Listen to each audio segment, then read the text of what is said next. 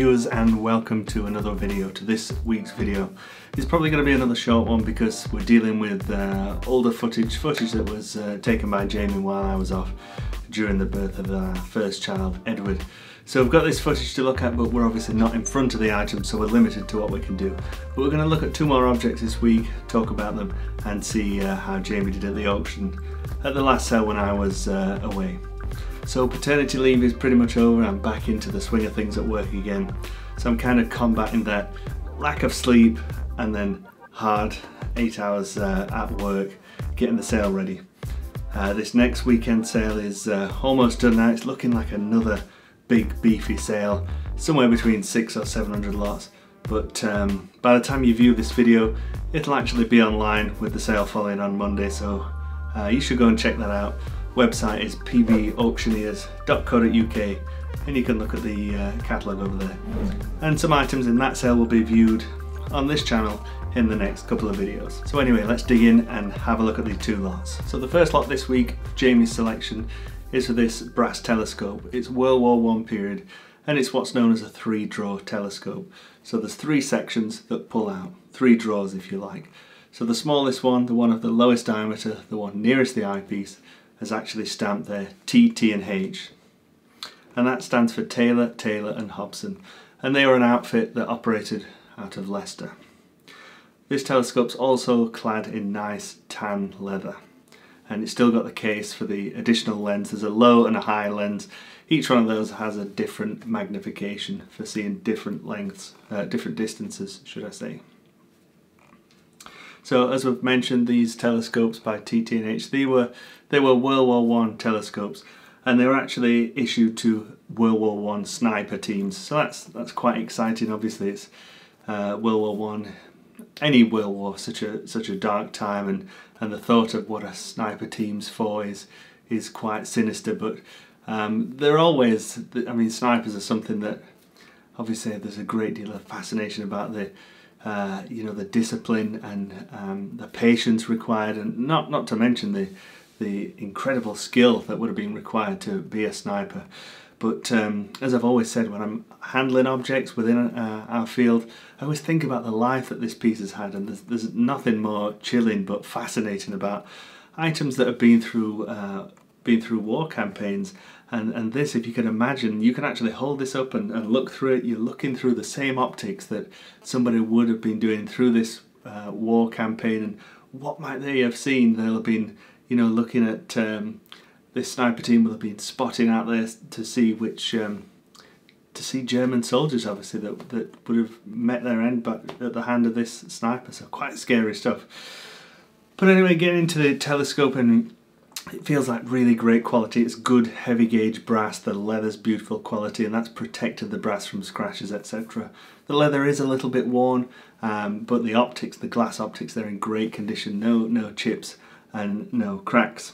So anyway, we got a catalogue estimate of £60 to £80. So let's see how it gets on in the auction. Before we actually get started, I just want to point out the auctioneer view screen. I've showed you that before. It's just up there. That shows the laptop, what Jamie and I are looking at when we're auctioneering. It relays the internet bids to us. So if you're bidding from home, it flashes up to us so we can see your bid. Now normally the internet, it doesn't really wait its turn. It just barges in there. It's quite rude and just flashes up bids.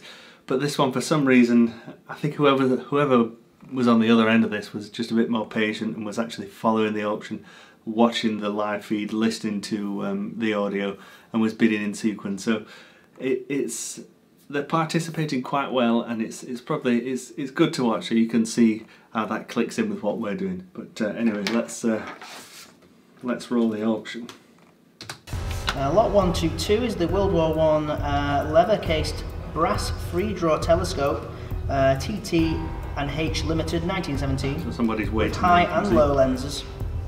Lot 122, internet starts us at 60, 5's bid, online, 70 in the room and 5, bidding at 75, 80, 5, 90, seated at 85, looking for 90 now, in the room at 85, 90 I need, 90 online and 5, 100, still with a room at 95, I'm looking for 100, are you all through? It's at 95 then, 100's bid online, 110. Internet's taking it at 100, I need 110 elsewhere. with the sale room at £100. Older, it's at 100 and selling. So you can see that person there was bidding. They were really sort of taking their time. They were sort of very measured, and it reminds me when I'm bidding on things online. They're always for me to keep at home. So I'm always very thoughtful about how much I bid and whether I should bid or not. And that sort of reflected in the way that person was bidding. Just very careful. So I like to see that. But yeah, estimate 60 to 80 fell at £100. So above estimate there. So it's a really good start. So object 2 of this week's video, what Jamie selected, is for a Georgian chest of drawers. So we're getting back into furniture. As we've talked about lots, and as I'm sure you're aware, the antique furniture market is particularly not very strong.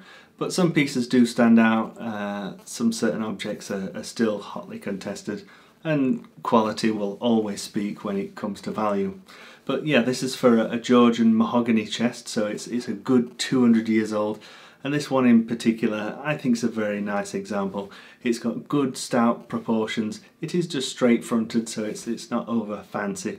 There is a bit of incised line beading, which is nice. It's got those lovely cast bronze drop handles, nice straight bracket feet.